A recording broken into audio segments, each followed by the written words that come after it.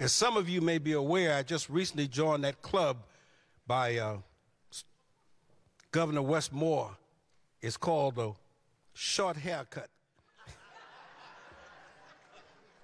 Some people been there, right, Larry Diggs? So those of us who are members of that club, it's a special club.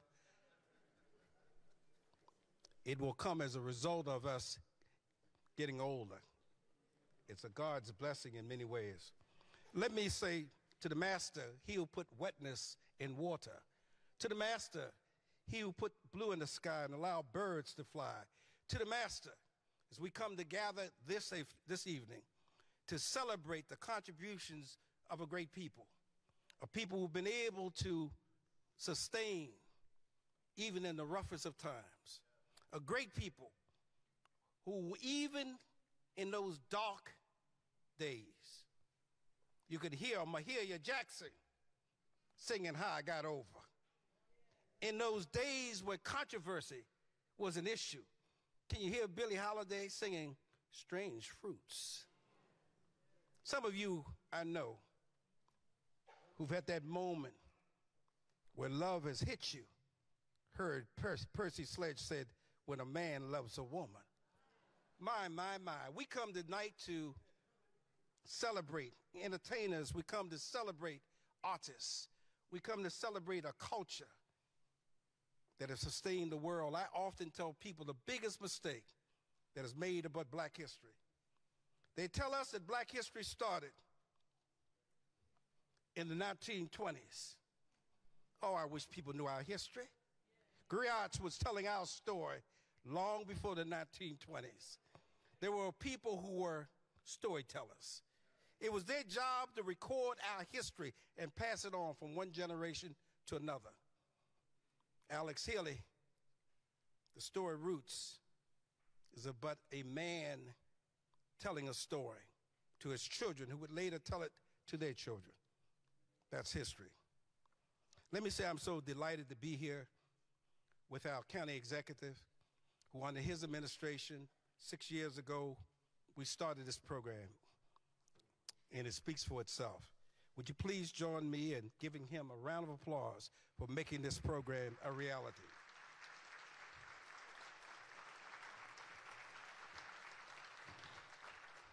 I was asked the county executive, did he want to introduce the elected officials? No, you go ahead and do that. So if I miss anybody. If he misses anybody, I don't get it. That's right. Where's Dana at? Dana, could you stand? Running for the Board of Education, District 5. One of the brilliant women I love who understand politics. Janice, would you please stand? Central Committee, making a difference in the world. She's not on that side of the room, she's on this side of the room. Judge Vicki Gibson, the first African-American to be appointed Chief Judge by Governor Westmore.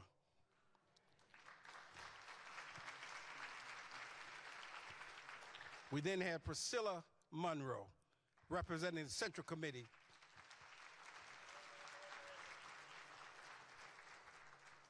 In a new role, but one who's given to a lot to this community, the Honorable Jacqueline Alsop. Would you please stand?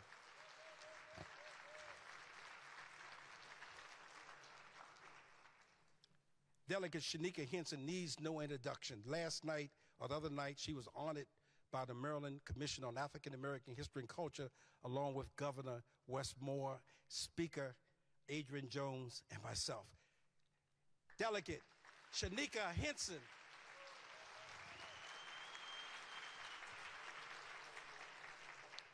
Connor Curran, Central Committee. Connor? You're in the wrong seat. You're supposed to be over there. Jessica Cook. Jessica.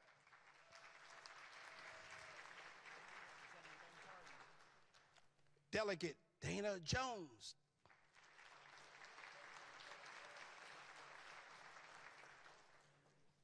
Did y'all not get the message? The elected officials are supposed to be on that side. Did I miss something? Okay. the chair of the county council, Allison Pickard. Would you please stand? Allison.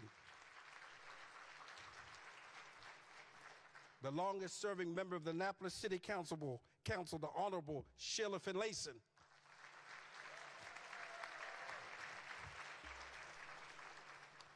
County Councilman Pete Smith. Pete, would you please stand? Pete,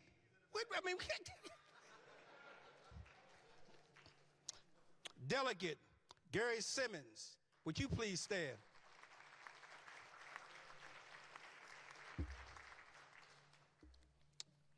The person that chairs the only all-female legislative district in District 30, the Honorable Sir Alfred, Senator.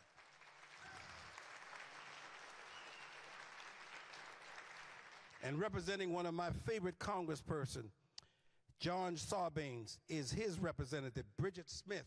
Bridget. And very quickly, Bridget, we're still trying to coordinate a date and a time with Congressman Sarbanes, where we're going to have a community celebration, thanking him for his many, many years of service. Our newest member on the Anne Arundel Board of Education, the Honorable Gloria Dent. Sister Gloria.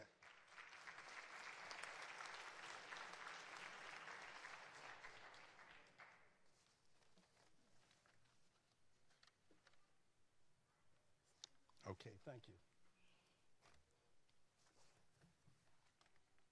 Before, sir? Okay. And now we're going to be favored by our musical selection from Brother Fisher.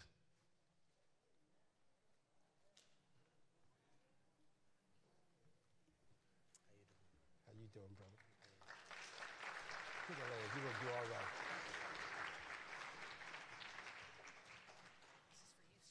Good evening, everybody.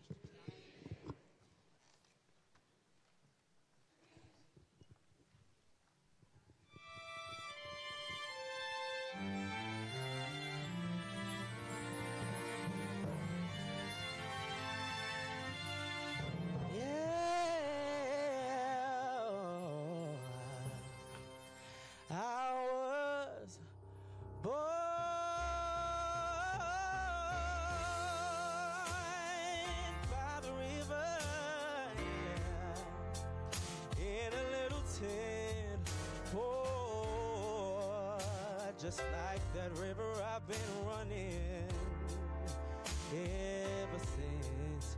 It's been a long, long time coming, but I know change gon' come.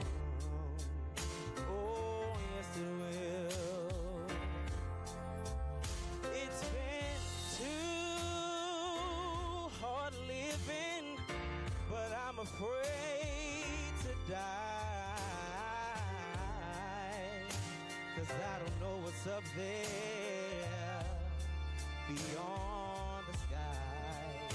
It's been a long, long time coming, but I know change gon' come. Oh, yes it will.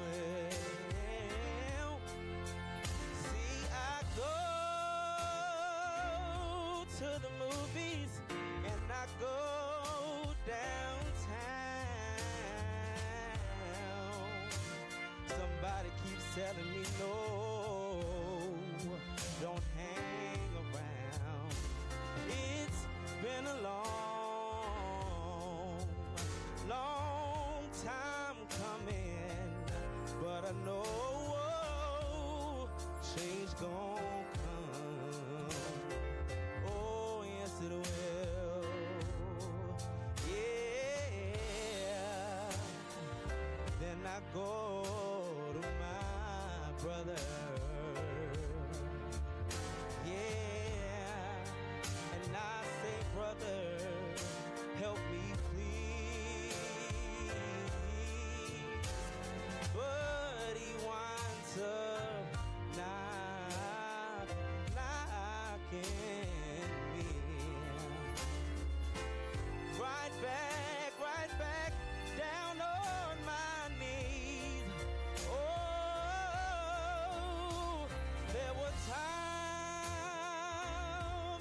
thought I just wouldn't last for long. But God gave me the strength to carry on. It's been a long, long time coming, but I know change gon' come. Oh, yes it will, yeah.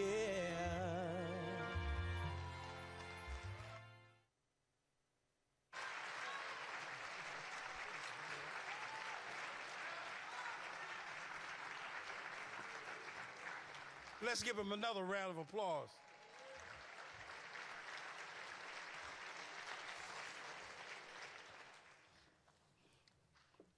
We overlooked my cousin. Now, you know that's an error. My cousin got overlooked. She is probably one of the most knowledgeable individuals. If you ever want to know something about parole, you want to know about history, I asked Rhonda Pendell Charles, why are these streets named after various persons in your community? And she gave me a history lesson. Please welcome the Honorable Rhonda Charles Pendell. Alderman Ward 3.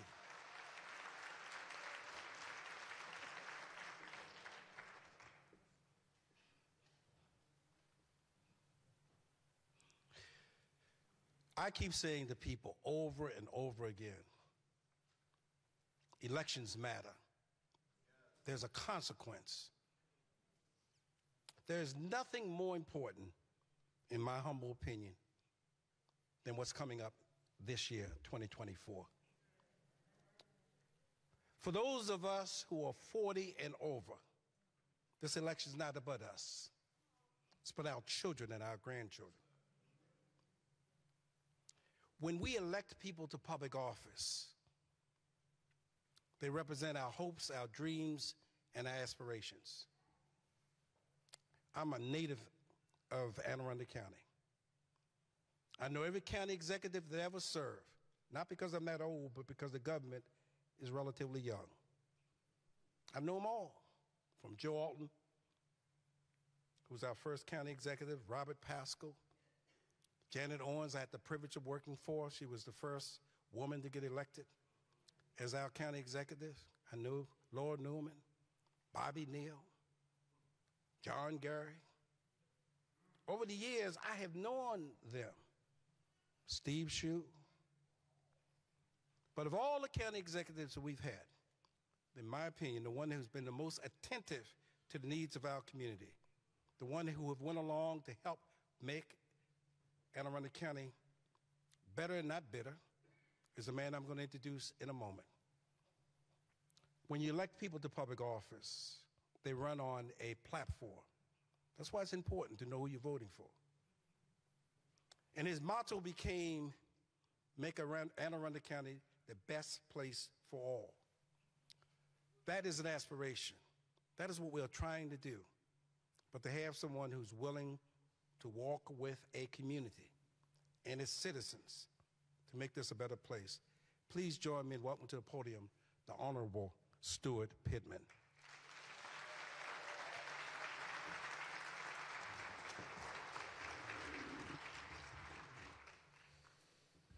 Thank you, Carl. He's trying out his short haircut, and I've been told tonight I need a haircut bad. So I don't know if I could pull off the Westmore Carl Snowden haircut. You think I could? Yeah. No? I hear a no in the background. Don't worry, I won't try that. So welcome to the few of the many Anne Arundel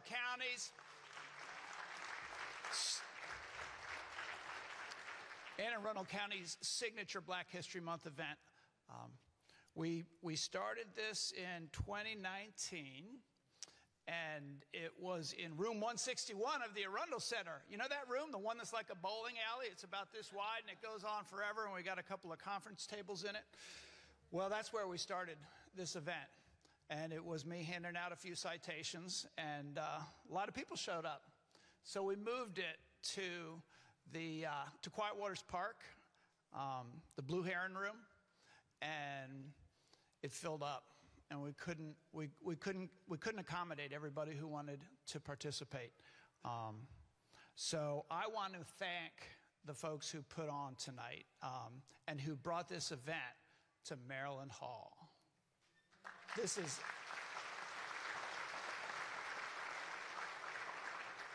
thing just keeps on growing. So I will say that Carl, as the convener of the Caucus of African American Leaders, he brought the proposal. He pushes every year to make it bigger. I guess we say yes every year too, don't we? And I want to thank Dee Goodwin, who's always there, right behind Carl, pushing and doing a lot of the work.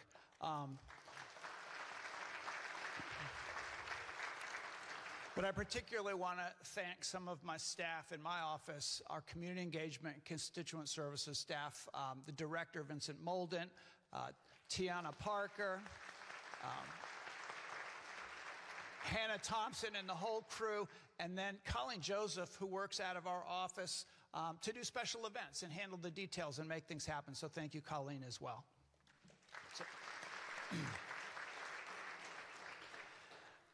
So I started my Black History Month 2 nights ago. It was Friday night, wasn't it? Friday night at St. John's College. And it was the Maryland Commission on African American History and Culture. And I think there were about 6 honorees, maybe a few more. Carl was one of them. The governor was one of them. Shanika was one of them. The governor made remarks that were not written down, but could have been written into a book, and it probably would have sold a lot of copies. Every single word just moved me and reminded me that every year Black History Month is absolutely essential. For him, it was about the shoulders that he stood on to get where he is, and talked about his inauguration day starting down at the docks. And then there were people recognized that night who I didn't know, like a guy named Paul Coates, who was the Maryland leader of the Black Panther Party and who started the Black Classic Press, publicly honored. He did a lot of work since then. He told a story about a guy named Carl Snowden, 16-year-old boy, who used to get on the bus from Annapolis and go up to Baltimore and pick up a big armload of these publications and take them back to Annapolis. And then he'd come up the next week with the money from selling them, and he'd get the next week's edition. Imagine that. Carl's right that Black history didn't start in the 1920s in this county. In this county, for the last 400 years, most of that time, the population of Anne Arundel County has been pretty close to half Black.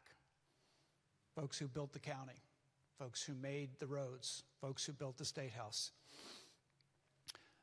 So for us not to recognize Black History Month, for us not to have a major event like this, would be ignoring the history that every one of our young people needs to learn, every one of our adults needs to learn, regardless of how it makes us feel, because it's fact.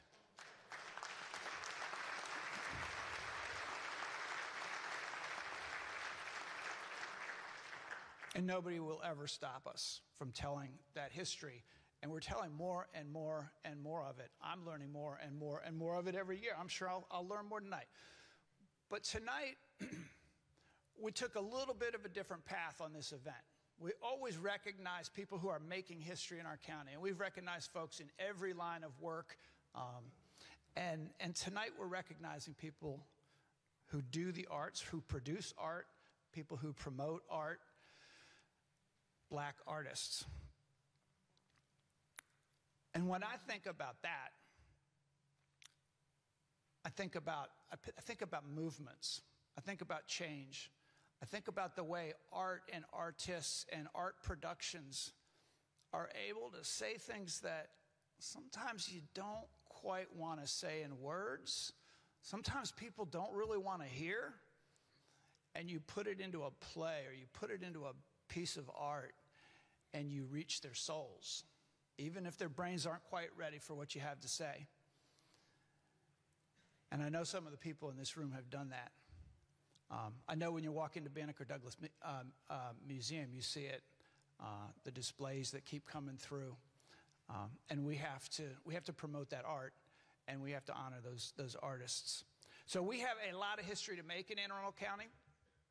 We will continue to do that. We've got a bill before the General Assembly right now giving our Human Relations Commission subpoena powers finally. We've got housing legislation that we're working on. We're addressing the opportunity gap in our schools with Dr. Bedell, and we're doing great work. I believe we're doing the work that impacts black folks, white folks, Latino folks, everybody. But we're not ignoring black history when we do it. But we have some things coming up that I am particularly excited about. And one in particular, I'm going to go ahead and make a sales pitch for it because I'm so excited about it. So we have Kyle Williams and Commissel Brown working together. Their company is Tunnel Vision. Chase Your Dreams Initiative is a nonprofit. And I brought them together with staff from the governor's office, staff from my agencies, some private sector employers and potential sponsors to do a presentation this week about an event on March 9th and 10th. It is a youth gun violence prevention weekend, and it is about listening to black youth. Remember the BET Teen Summit? Anybody remember that way back? They're not doing it anymore, but you know what? The guy who hosted it will be in Anne Arundel County on March 10th doing the Teen Summit for us.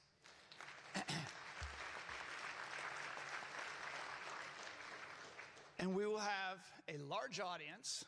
We will have a lot of young men and women talking about their experiences and talking about gun violence, and talking about fear and anxiety, and talking about how to engage and solve these problems. So I hope people put it on their calendars. The all-day session Saturday will be educational. Sunday will be at Severn High School. Sunday will be at Meade. Severn Center. The new Severn Center is on Saturday. Sunday is Meade High School, and there'll be some pretty famous folks playing basketball that day. I can't make any announcements because we haven't got commitments, but I think there may be an amazing one-on-one, don't you think, between the superintendent and somebody really famous who both think that they're pretty good? So we're putting all this together, and to me, what it's all about is listening and meeting people where they are and addressing the biggest issues that we have in our society. And I'm damn excited about all of it, but I'm really excited about tonight. So I'll sit down, stop talking, and hopefully hear some more music too. Damn.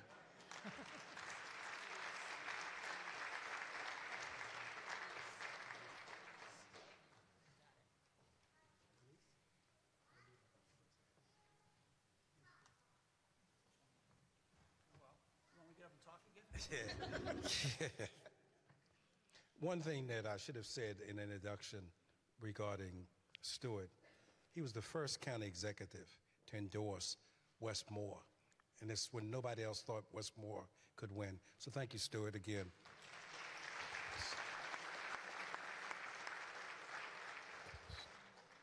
Now we're going to be favored with a poem by Khalees.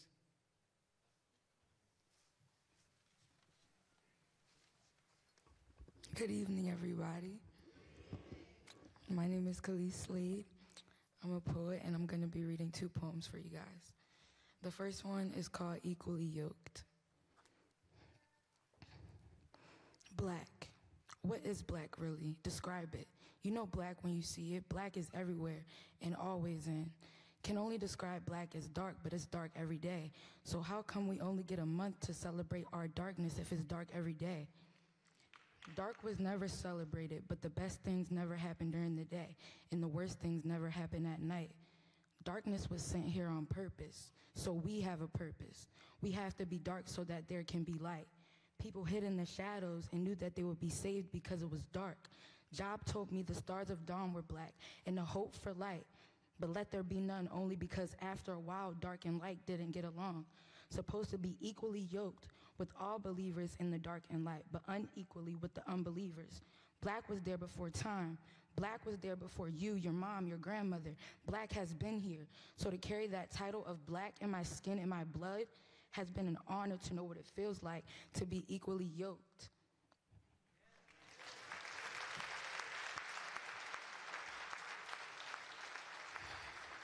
Thank you, thank you. And my second one is called Origin. I'm from when the street lights come on, you better be in the house, not knowing if it was because my unsafe neighborhood or my parents being overprotective. I'm from eating noodles for breakfast, lunch, and dinner, but if we had guests, we switched it up to TV dinners and snacks. I'm from getting judged by how dark my skin is from the same people who walk on dirt like the same color my skin is. From the family dinners meaning something only if it's a holiday, and the family gatherings working if we're on vacation. I mean, I just don't understand. Why can't we be a family? It's like you on my side when they watching it behind closed doors. It's a bunch of threats being thrown around. I mean, being looked at differently in a predominantly white area and feeling different because I was convinced I'll never meet their standards. I'm from Annapolis. Thank you.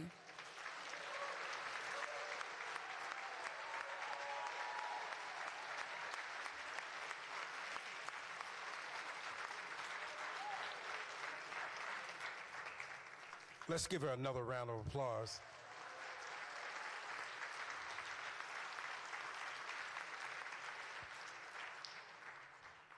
Let me take a personal privilege here. I'm just so delighted. I got two of my grandchildren in the audience, and Fame, I just want him to be recognized. Fame, would you stand? There's this Fame. Give Fame.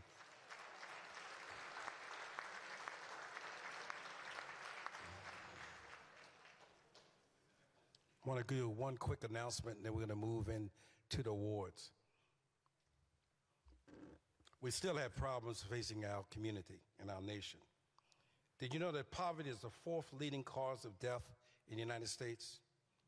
We call all who demand equal rights for all and the abolition of poverty and who believe in the unity of love, not the divisions of hate, to join us in Annapolis, Saturday, March 2nd, 2024 at 11 a.m. at the State House. Tony, would you stand?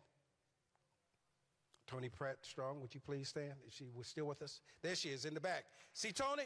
Tony's one of the people that's leading this effort. There is a slogan, a luta continua, the struggle continues. Let me just say, the next group of people we're going to be honoring, I'm just so proud of them.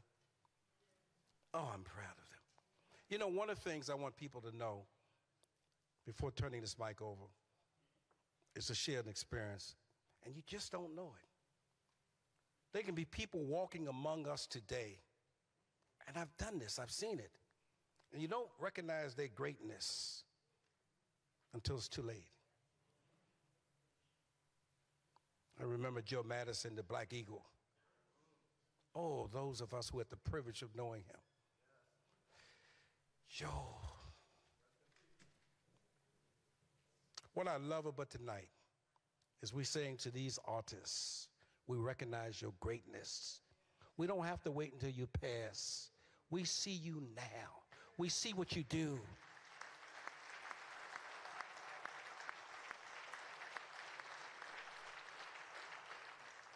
I met Rosa Parks in Annapolis, at First Baptist Church. Quiet woman, small woman. I love telling this story. A reporter asked Mrs. Parks, why did you refuse to give up your seat to a white man in 1955? And I will never forget Mrs. Parks' answer. Mrs. Parks said in that soft voice, I did not refuse to give up my seat to a white man. I refused to give up my dignity.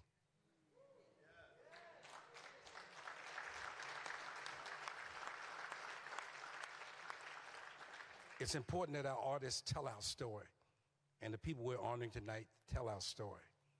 They make sure that the history is properly recorded. So Chanel Johnson's going to help with this as we come out. Courtney, let's give my favorite director, a round of applause. And we're going to have you take it from here. Yes. Thank you. Thank you, Carl. Let's give none other than Carl Snowden, history maker, amongst us, another round of applause. How's everybody doing tonight? Okay. Well, I'm so happy to be here, and this year, 2024, is the National Black History theme for 2024 is what? Black Arts. The Association for the Study of African American Life and History has announced 2024 as the year to celebrate, to honor, and to uplift Black artists in the visual and performing arts throughout the country. And what better place than to kick that off than in our state's capital. You know, when I was reading the bios, it kind of like brought me back. Reading the bios of all these amazing creatives in our county, and it brought me back to 2003 when I was getting my undergrad in painting at Rutgers University. And I would sit in my art history classes, very similar to this setup here. And the art history teacher will teach us about the great artists of our time, right? And none of them, or very few of them, were Black artists. And so when I read the bios, I thought to myself, you know, this is my time, right? to rewrite that history for myself. So I'm going to be acting as the art historian. You are the class, and we're gonna learn about some Black art here tonight. Is that right?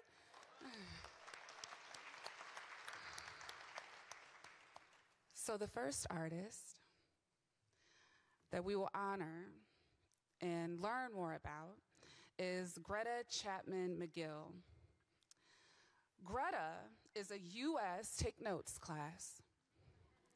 Greta is a U.S.-based artist specializing in acrylic oils, collage, and other elements.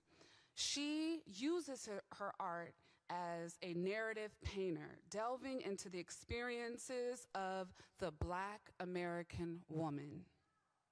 Greta's artistic approach emphasizes her ability to capture the world through the lens of the Black woman. Her painting serves as a powerful medium for storytelling, allowing viewers to step into a different perspective and experience. She is an abstract figurative painter.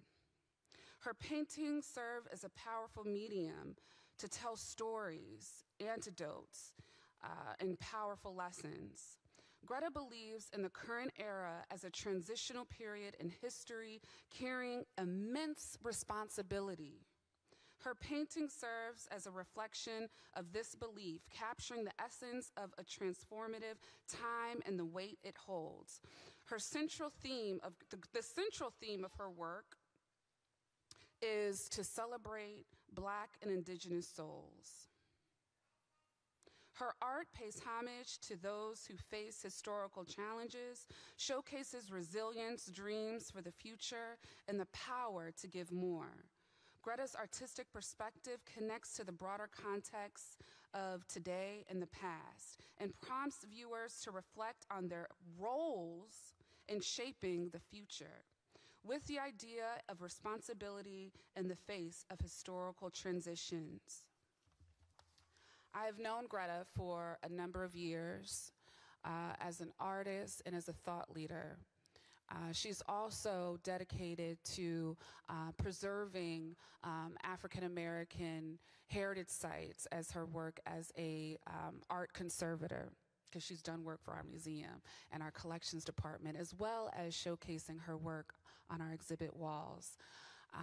She is a powerful soul. And an educator, a soul sister, and if you know her, you love her, and you're continuously inspired by her. So ladies and gentlemen, your artist, Greta Chapman McGill.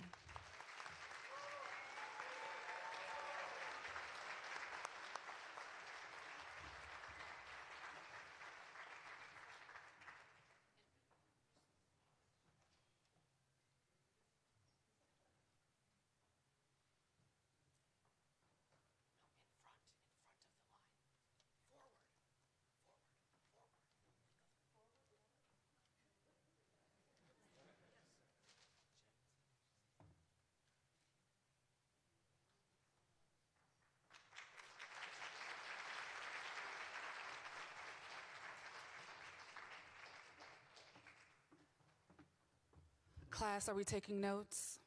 All right. The next artist, speaking of amazing black women, Tawny Chapman. Tawny is a Maryland-based she's a Maryland-based artist whose work delves in mixed media photography. Tawny's transformative journey led her to shift from commercial photography to a higher calling after documenting her father's cancer battle in 2010. This experience became the catalyst for a shift in her artistic focus and perspective. And let me just go off script just for a second. Isn't that the power of the arts, that you can take something so painful and transform it to impact and inspire others? Raise your hand if you saw Tawny's masterpiece at the Banneker Douglas Museum. All right. Chapman's unique approach is characterized by a lack of strict adherence to traditional photography practices. So she's a rebel. The multimedia layered nature of her work, incorporating photography, digital collage, hand embellishments with acrylic paint, 24-karat gold leaf, and various materials, including semi-precious stones, contribute to the richness and uniqueness of her pieces. Chapman's choice of featuring her family as subjects in her art and personal connections add depth and emotion to her work, creating a powerful narrative within each piece. As her work addresses the historical absence of Black bodies in Western art, providing representation and challenges in existing narratives, her work highlights the intersectionality of identity as a Black woman and mother of 3.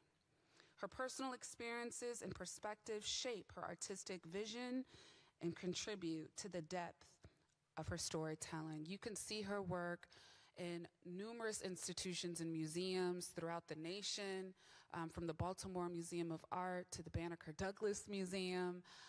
She's recently had an incredible feature in Upstart magazine, and this artist is, you need to know who she is. Put it that way, okay? Ladies and gentlemen, Miss Tawny Chapman.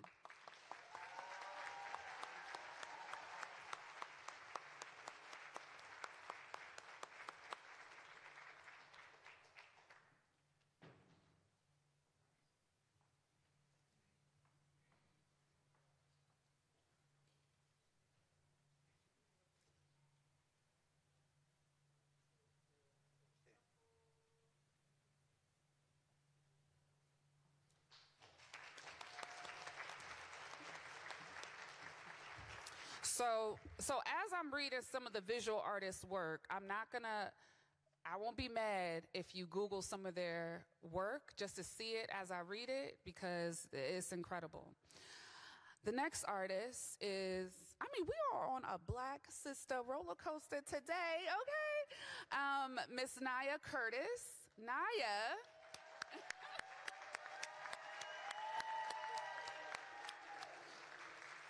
I heard a whoo, whoo, whoo, whoo, whoo. I love it. Okay. We didn't do this in art history in 2003, okay? All right.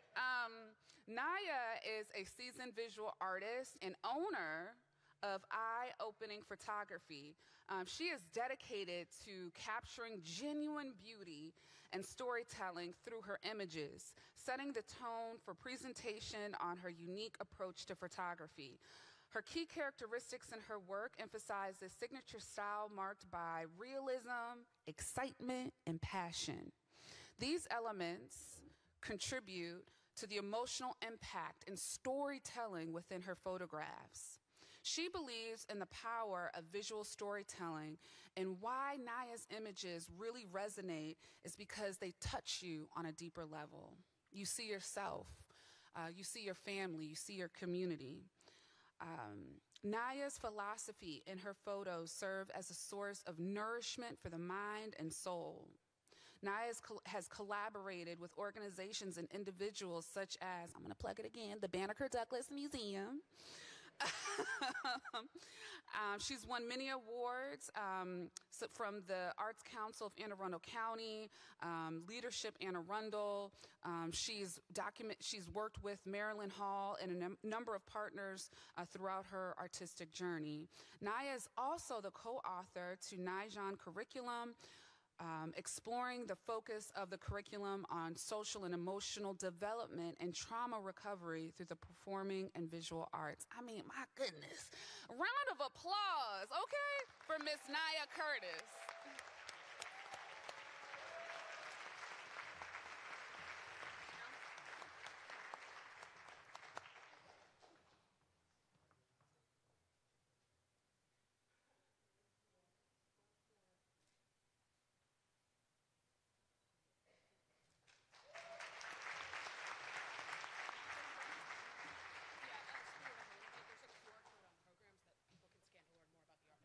Okay, Miss Hannah told me to tell y'all that to learn more about the artwork, there's a QR code on the poster board at the entrance theater.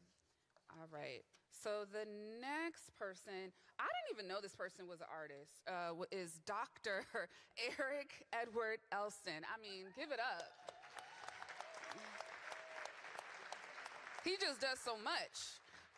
Many of you know that Dr. Eric Elston is a devoted servant leader with a lifelong commitment to inspiring and motivating youth. He has a career in youth and community development for the last 25 years. He has served his community through his significant involvement in Leadership Anne Arundel flagship program and many others. Dr. Elston is an active board member on various boards, such as like the best festival on the planet, the Kuta Kinte Alex Haley Foundation, Annapolis and Anne Arundel Scholarship Trust, Chesapeake Crossroads, and the Wiley H. Bates Center. He is also appointed, clap it up. He is also appointed by the mayor as keeping our history and culture alive. He is appointed as Annapolis Heritage Area Commissioner and allows for the showcasing this work in the broader community initiatives. He's also, this is what I did not know. He is forayed in documentary filmmaking, setting to address intricate issues of race, culture, and education in America. He provides platforms for youth, families, and communities to achieve their goals, dreams, and ambition. Ladies and gentlemen, Dr. Eric Edward Elston.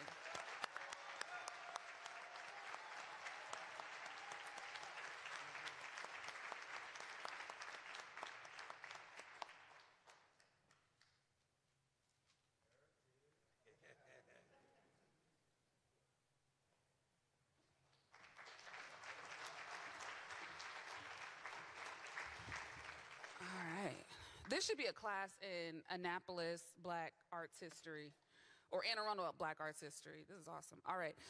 The next person who I know and love dearly is Darren Gilliam.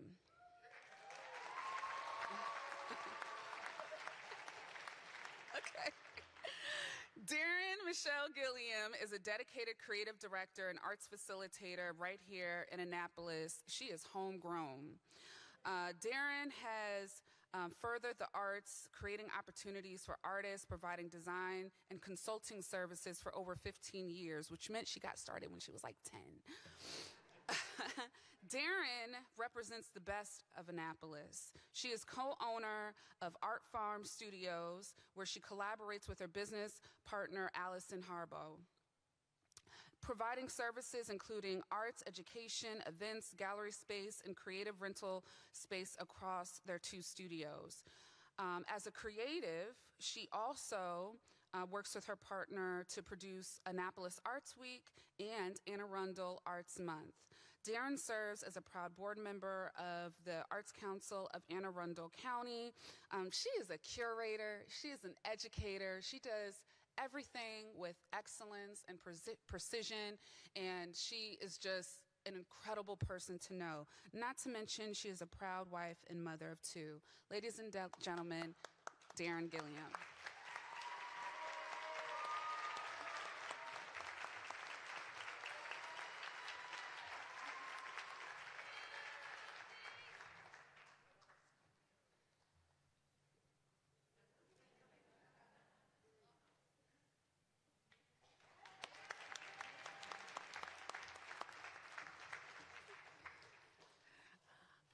right.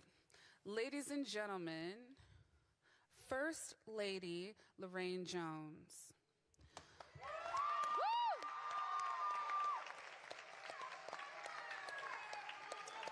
I know that's our babies right there, y'all. Okay. First Lady Lorraine Jones is a musical talent whose life has been harmonized by a deep passion for music since an early age. Her upbringing in a preacher's household is where the church served as her musical training ground. Lorraine's early musical experiences started in the church, beginning with childhood solos in the mass choir. Lorraine rapidly progressed in her musical career, directing choirs and performing with renowned artists like Mandisa and minister Stephen Hurd by age 22. Her role in leading worship for thousands at youth conventions showcases her impactful presence in the gospel community. Her solo project, It's Time for Worship, released on December 1st, 2015. Can you find that on Apple Music? Yes, okay. And its success with over 10,000 copies sold, resonating on iTunes and Spotify. Lorraine's current role as devoted psalmist at Fowler and Cecil United Methodist Churches right here in Annapolis emphasizes her unwavering commitment to genuine praise and adoration, rooting in biblical truth and guidance by the scripture. I can do all things through Christ that strengthens me. Married to her husband, Reverend Jerome Jones Sr., for over 24 years, her commitment to genuine praise and adoration extends beyond her musical career and her professional life and relationships. And her tribe is here today representing. Woo! Ladies and gentlemen, First Lady Lorraine Jones.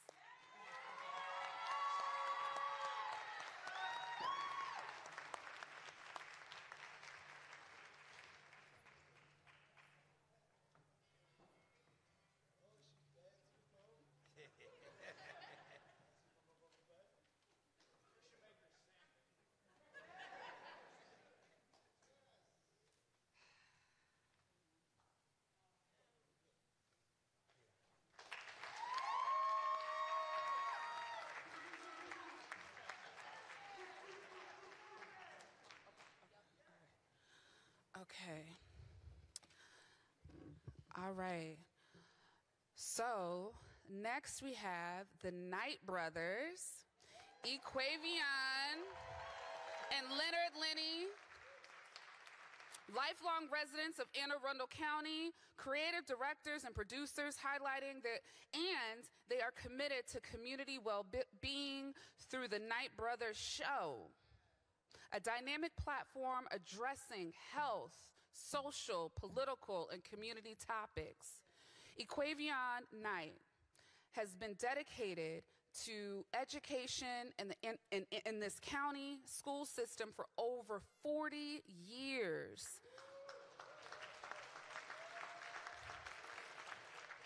He is a health and financial freedom advocate, emphasizing his belief that health is a part of hidden wealth. Equavion adoption of intermittent fasting.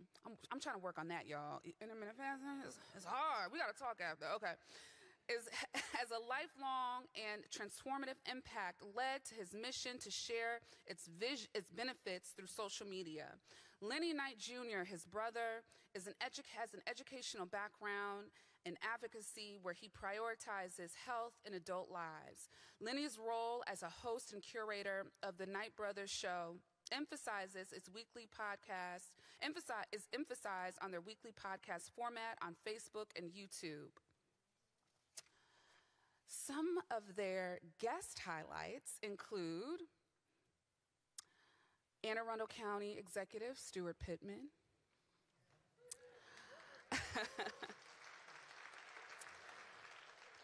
Annapolis Mayor Gavin Buckley, and Grammy Award-winning rapper Rakim. Incredible. The diverse perspectives brought by guests at, do y'all know who Rakim is, right? Okay. Ain't nothing but sweat inside my hand. Okay. All right. The Knight Brothers show's focus is on local youth and entrepreneurs, highlighting their achievements and contributions to inspire and motivate the community and emphasize the importance of showcasing local talent and success stories for community engagement. Ladies and gentlemen, the Knight Brothers.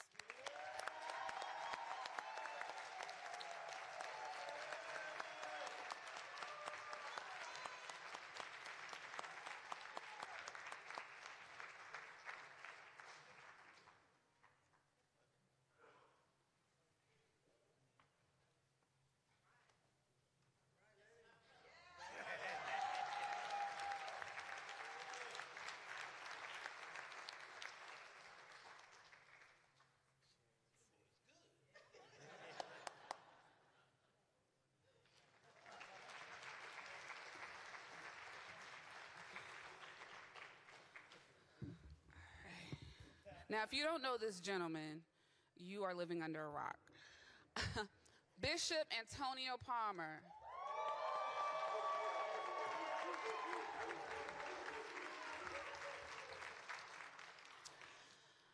Bishop Antonio Palmer is the senior pastor of Kingdom Celebration Center and the presiding bishop of the Kingdom Alliance of Churches International. His diverse roles as a business owner include author, graphic designer, digital artist, and commitments to family life. Bishop Palmer's role as senior pastor of Kingdom Celebration Center emphasizes his work guiding and nurturing the spiritual community.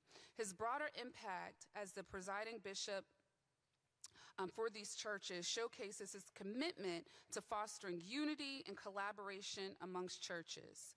Bishop Palmer's entrepreneurial side includes owning 2 businesses, Kingdom Care Incorporated and Kingdom Publishing, LLC. The significance of these ventures has contributed deeply to community development and empowerment. It's so important for us to own publishing companies. Bishop Palmer's role as author with 5 life-changing books underscores his commitment to sharing transformative insights and wisdom while enhancing his personal development and spiritual growth. Bishop Palmer's takes pride in being a husband, I know that's right, father and grandfather, and understands the significance of family values in his life and how they influence his approach to leadership and community service. Bishop Palmer inspires and empowers individuals within his congregation and the wider community. I'm not even a member of his congregation. He inspires me. So, ladies and gentlemen, Bishop Palmer.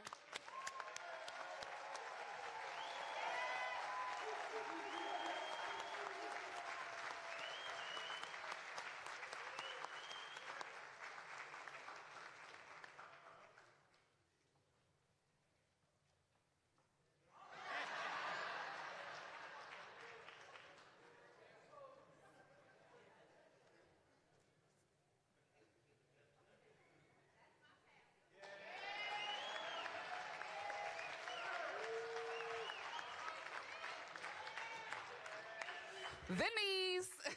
All right. Our next artist is Christian Smooth.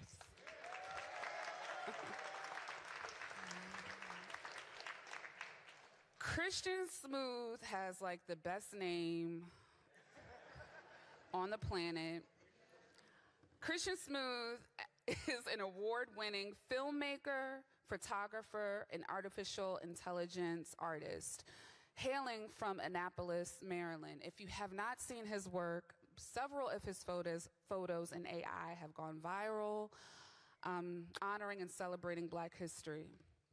His educational background began at none other than Morgan State University, where he earned a Bachelor of Fine Arts, BFA, in screenwriting and animation. Christian Smooth's lifelong passion for storytelling serves as a foundation for his career in filmmaking, photography, and AI artistry. Some of Christian Smooth's contributions over the past decade as a documentarian are capturing the many prominent events in Annapolis and Anne Arundel County. Much of his work is showcased and featured in various publications. I mean, I don't know if you heard of them, like the New York Post, the Washington Post, Upstart Magazine, and Annapolis, and many others. Christian Smooth's motivation is always creating thought-provoking content that leaves a positive impact on the world. You really need to look up his work. It's incredible.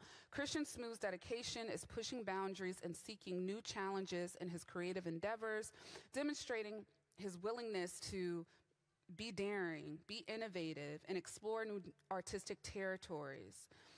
His involvement in local events, collaborations on initiatives demonstrates his commitment to connecting and contributing to the greater community. And I will say this, he will be guest curating and/or having a large part of his artwork featured at the Banneker Douglas Museum in 2026 under the theme Afrofuturism. Ladies and gentlemen, Christian Smooth.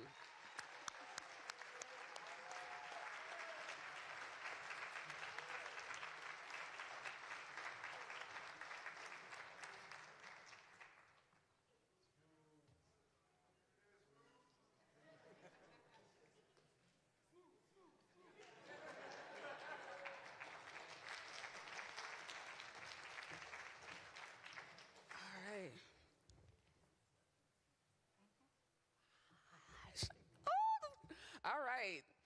This is great. Now, we know the Carl Snowden, but I don't know if all of you know his son, Kojo Snowden. Wow. Kojo Snowden, another powerful name, is a renowned artist born and raised in Annapolis, Maryland, who has made a significant impact on the world through his love for music. His early start in music involved creating, writing, and performing his own songs at the age of 9, setting the stage for a remarkable journey. Kojo Snowden's journey began as he earned local recognition and notoriety during his early years, gaining respect beyond the Annapolis area. His precocious talent, no, they say precocious. That's a nice way of saying that he was a rebel in his own right, which as an artist you need to be. His precocious talent set the foundation for his later achievements. Kojo's teenage years are marked by his travels to share his musical talents with audience in different cities, states, and even countries. This geographical scope of his performances showcases the expanding reach of his music. Snowden's work ethic is highlighted by his consistency and dedication to his craft, even as he became a business owner and father.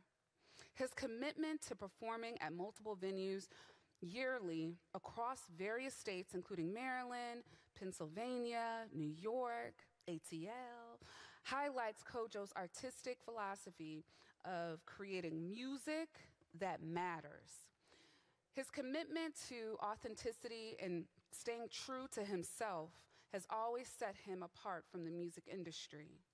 Kojo's unique approach to giving back to his community emphasizes that the greatest form of giving is anonymous.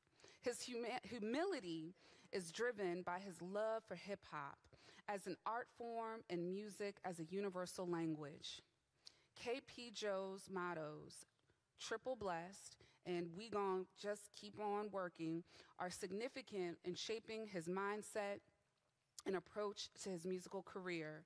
Snowden's self-proclaimed title as the heart of hip-hop and how he views hip-hop as an art from which inspires those to dream big and everyone to continue. Ladies and gentlemen, without further ado, can you find his music on iTunes too? Yes. Okay. Somebody said, oh, yes. Ladies and gentlemen, Annapolis' own Kojo Snowden.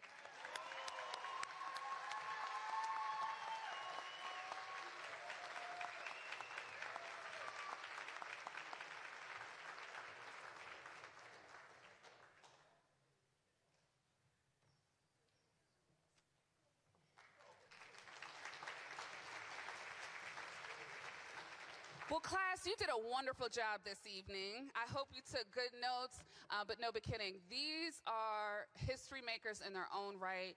These are the folks that you're going to continue to learn about, read about, and you get to see them right here in person, live, prime time. So make sure you get to know these artists during this event and enjoy the rest of your evening.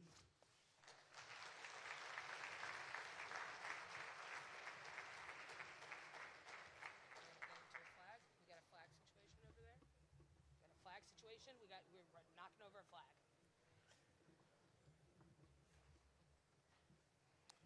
While they're about to move us into another stage, let's give our honorees another round of applause.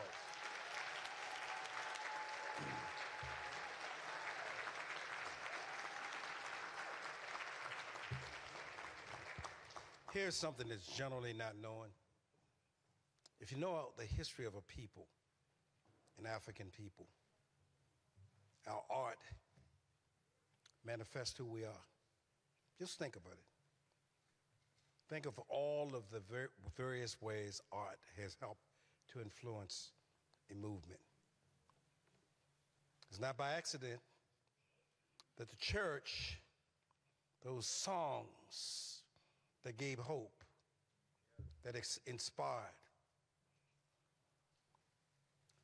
I want to take this moment as we clear the stage to go to the next performance. I have learned something that's relatively, I think, important. People often hear me talk about my mother, who lived to be 104 years old. And I always think of what my mother would say. She came to many of the Martin Luther King Jr. dinners. In fact, she came to the very last one before she passed. And we'd have these conversations. Those of you who have parents that in the 80s and 90s, and if they get to be 100, you ought to talk to them. They're living history. They can tell you things that nobody else can. Do anybody in this place know how black people survived the Depression of 1929? There was no Social Security. There were no programs that you go to. Black people survived. And my mother said the way it was done is people bartered. Seamstress sold clothes for people. Farmers traded with fishermen. And it's because of that tradition we understand that we've got to support each other. So I want to recognize now the Martin Luther King Jr. Committee, who made a substantial contribution to make this happen. Would the committee please stand, the Dr. Martin Luther King Jr. Committee. Let's acknowledge them.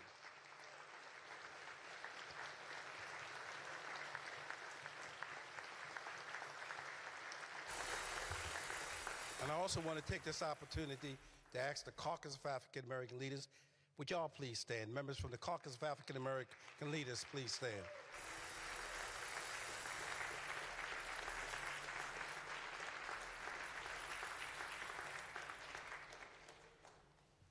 Before I bring on Hannah, who's going to take us to this next thing, I want to ask people to put down a date. It's going to be right back here again, February 18th. Please mark your calendar, February 18th. You're going to get a taste of something that you'll want to come back to. To give us the introduction of the Greater U Street Jazz Collective is Hannah Thompson. Would you please? No, it's Judge Vicki Gibson. They've changed it. Judge Gibson. Thank you. Thank you. Good evening. Thank you to the, good evening. Thank you to the county executive and the staff, Vincent Molden and Tiana, I always have trouble with pronouncing her name, Parker, the MLK Committee and the Caucus of African American Leaders, specifically Carl Snowden and Dee Goodwin. Without their efforts, none of this would be possible, so thank you again. Also, congratulations to the honorees with special acknowledgement to Apostle Palmer. who works tirelessly at the Kingdom Celebration Center and does so much for our community. But I want us to applaud the awardees again, so thank you so much.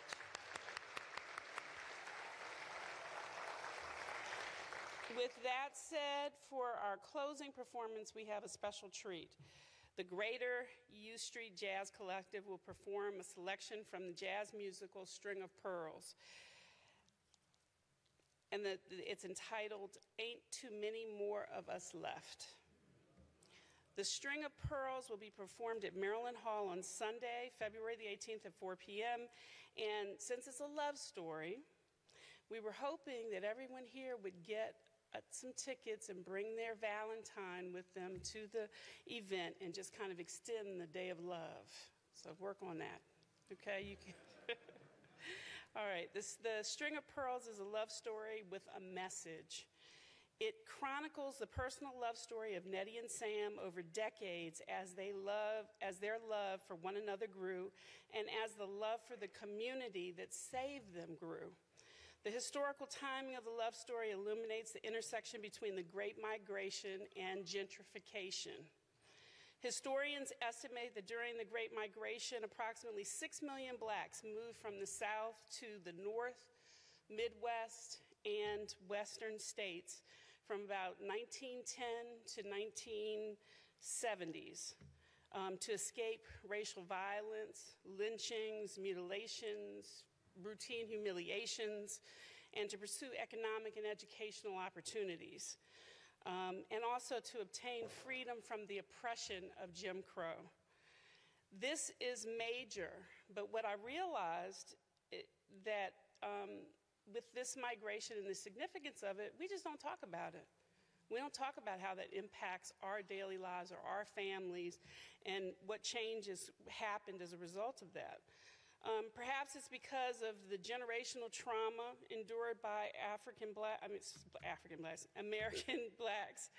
as untouchables in an enduring race-based caste system despite the dissolution of slavery. Like many, my family has a great migration story. My great-grandfather, a president of a small college in South Carolina, one day quietly packed up his family and disappeared into the night after being threatened by the local KKK. They said they were going to lynch him, so he left before that could happen. Everybody's circumstances were different. In Nettie and Sam's case, they fled the inhumanity of sharecropping, which was just barely a step above slavery and which was facilitated by Jim Crow laws that created unbearable oppression and economic bondage that they could no longer endure, so they fled. Nettie and Sam settled in the Greater U Street neighborhood of Washington, D.C., which was a thriving black community called the String of Pearls. They grew to love their community dearly, only to be confronted decades later with gentrification, the process where there's so-called yuppies and other primarily white investors come into economically suppressed neighborhoods and through urban renewal and other perceived nefarious mechanisms to force black folks out of their communities that create a safe landing during the Great Depression. This begs the question of what can be done to repair these community bonds in a way that addresses the needs of everyone in our communities, especially the most vulnerable, to preserve communities rather than break them. Every community has their version of a String of Pearls. For Annapolis, it is the old Fourth Ward. It is time for us to repair our communities so that we can all thrive. I hope that you will join us for this Black History Month event at Maryland Hall and you can get tickets for String of Pearls on February the 18th. The tickets can be purchased through the Maryland Hall events page. With that said, I'm excited to introduce to you the Greater U Street Jazz Collective, with special thanks to collective member Art Cobb, who's unable to perform today, but who is an inextricable part of the group. Please make some noise as I introduce the members of the collective. We're going to start with Victoria Injadeka. Stand up. She is the director of the String of Pearls, and she's done a phenomenal job. There's also Thomas View playing bass, Thomas is the playwright, the visionary, and he's my classmate from high school. We also have Rodney Mathis on drums, Pete Frazran on piano, and our very own Michael Postaway on saxophone or flute, I'm not sure which. And the very talented Cindy Brown providing vocals. So thank you very much. We're looking forward to it.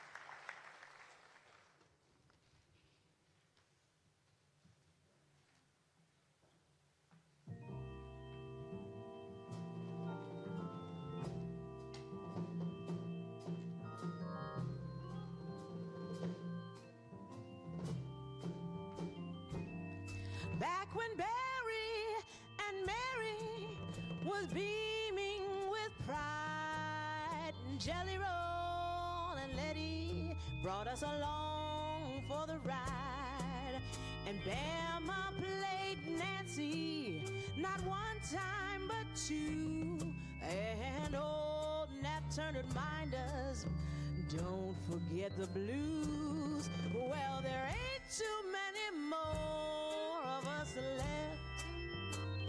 There ain't too many more of us left. Now some say good riddance, to others it's a theft, but you know there ain't too many more of us left. Remember Disco Dan and General Hassan on the side of every wall. Blackbirds in Rock Creek Park. Oh yeah, between Dottie's and Ben's, everybody got served, while the mighty burner was bringing lightning to the dark. Well, there ain't too many more of us left. No, no, no, there ain't too many more of us left. Now you might have all the answers, so you might know what's next. Tell me why ain't too many more of us left.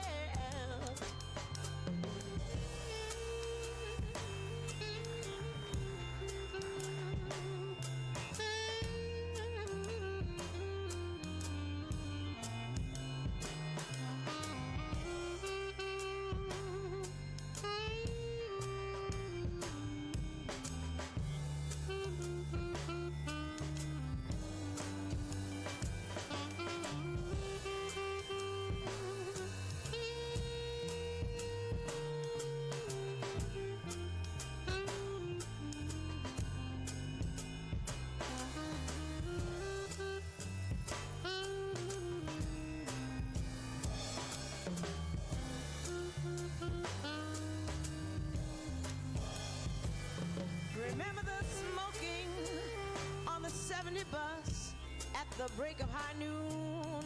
Chuck at Mama San's and Roberta in full bloom, while Fronto Green had us rolling on the floor.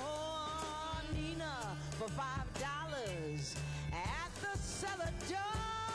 Well, there ain't too many more of us left. No, no, they took the A train on to what's next.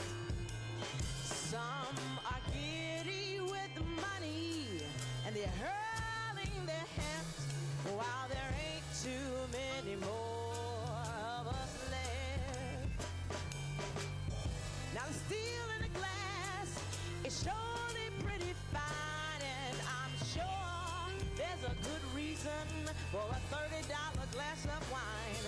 And you can sometimes catch Junkyard someplace out in Ward 9, and no sentimental musings will stop the turn of the tide, because ain't no turning back from what's next. Ain't no smooth way out of this mess. It's a lot less like Chocolate City in many respects, but there ain't too many more of us left. Some celebrate the miracle, some feel it's quite effed. How there ain't too many more of us left.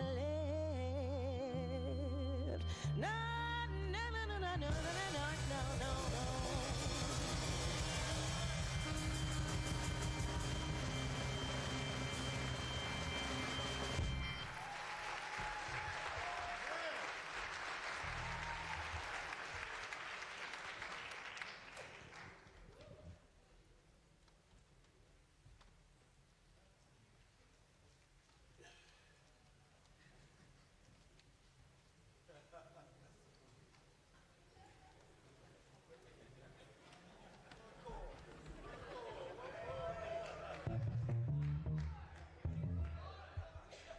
I was mesmerized, y'all. Let's give them another round of applause.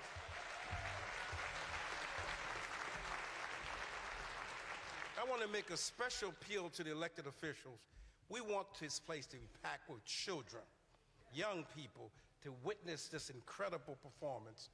So those of you, is Priscilla still with us? There she is.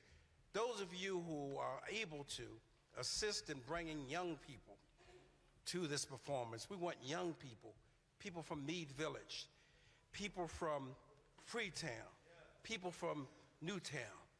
We need our young people to witness this incredible play. This play is a play that every single person should see. So those of you in the audience who's able to assist, we're going to try to fill the place up. I want people to be here, because this performance is worth celebrating, our history and our culture. Now, according to what I'm supposed to say at this point, is to say thank you. I'm supposed to do a concluding remarks, but what I want to do is ask Vincent, could you come forward? Tiana, D. Goodwin. No, I just want people to understand this doesn't happen by accident. Courtney, and where's Sister Joseph? Colleen, please come forward as we say quickly.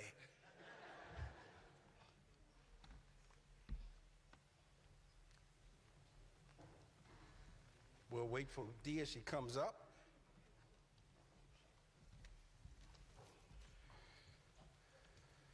I want to close the program by again thanking these individuals. People don't know what work it takes to go into this. County executive talked about how this program has grown over the years, and it has. I want to remind somebody, it's in the booklet, but I want to remind you. There's a program that was created 6 years ago, along with a few of the many. It's called the Michelle Obama Awards. It's next month. It's going to be here at this facility. And at that event, we honor women. Women from every racial background. Women. And if you really know the history of America, you know that women have played an incredible role, but often has been marginalized. People have often taken for granted the role that women have made. So the Michelle Obama Awards is just to indicate that we have women doing outstanding things here in Anne Arundel County. So it's March 25th. Please mark your calendar.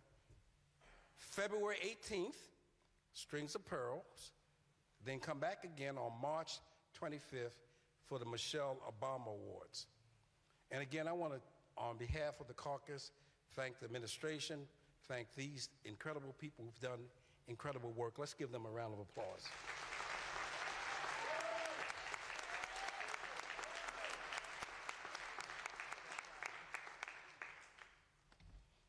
And we're on time, so let me just end with this. I always do this. I really, really believe it's important. For those who've come many times, you know where I'm going. But for those of you who've been here for the first time, I couldn't be more sincere when I say this to you.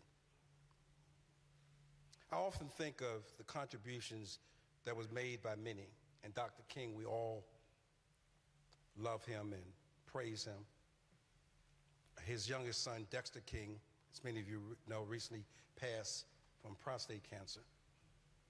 And then shortly thereafter, he died from prostate cancer. We had, of course, the Black Eagle, Joe Madison, died. I cannot emphasize enough for men to take that examination. It need not happen. We can save lives. Martin Luther King Jr.'s father spoke here in Annapolis many years ago. Most people don't know this. Martin Luther King's mother was assassinated. You'd be surprised the number of people that don't know that. And in 1974, while at a church service, a black man walked up to her and asked, "Are you Martin Luther King's mother?" And without looking up, she said, "Yes." He then said, "Are you a Christian?" And again, she's in a Christian church. Of course she's a Christian. She said, "Yes." And then he said, "I don't like Christians." And he shot Martin Luther King's mother. He shot 5 other people. And then in that year, Daddy King, Martin Luther King Jr.'s father, came to speak at Asbury United Methodist Church. And I will never forget what he said, and this is why I keep emphasizing it. Dr. King, Daddy King said, taught him a lot. But the one thing he taught him, and remember, this is a father taught me what his son taught him. Daddy King was in his 80s. He said that his son, Martin King, taught him what love is. Here's Daddy King speaking at Asbury United Methodist Church. His wife has just been assassinated. His son, 6 years earlier, was assassinated.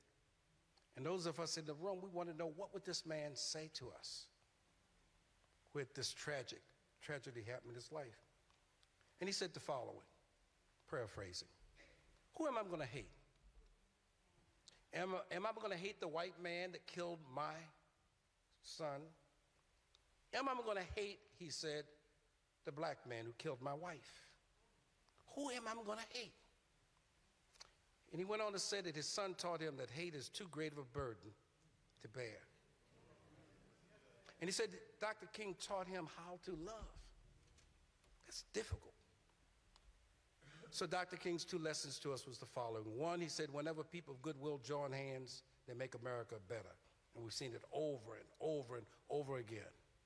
Women got the right to vote because people of goodwill joined hands. Students got the right to vote at 18 because they joined hands. King's birthday became a national holiday because people joined hands. Wes Moore became governor because people joined hands. There is this incredible progress we make when we join hands. But he also said something else, and this is the most difficult thing we've yet to do. Dr. King said we need to learn to love one another. So if you kindly look to your neighbor, either on the right or the left, and just simply say, "I love you."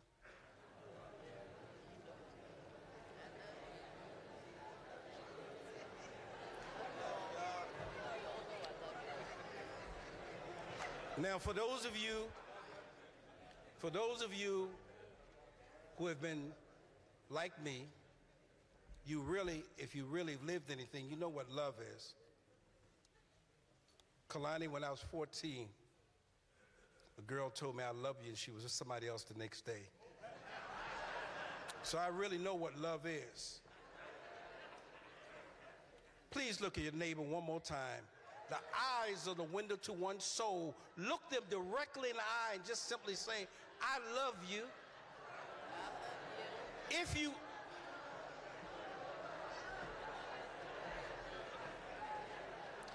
didn't get that tingling feeling, if you didn't feel that flutter of the heart, you understand why we have to continue to try to follow Dr. King's advice about loving one another. Those of you honorees, please stand. We're going to have the county executive join us. We're going to do a group photo with the group. And we got certificates. And we have for the band certificates. So before you guys go, Michael, post the weight first. Michael. Michael gave the guest appearance tonight. This is from the county executive. Pete, man, you was good on that horn. Man, you was good. I can't wait to see you. Rodney, the drummer. Remember that thing? Give the drummer some. Come on, give him applause, y'all.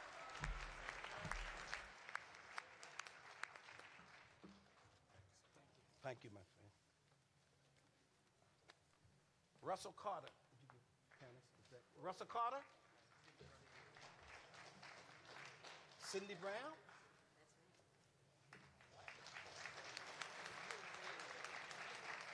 Thomas View.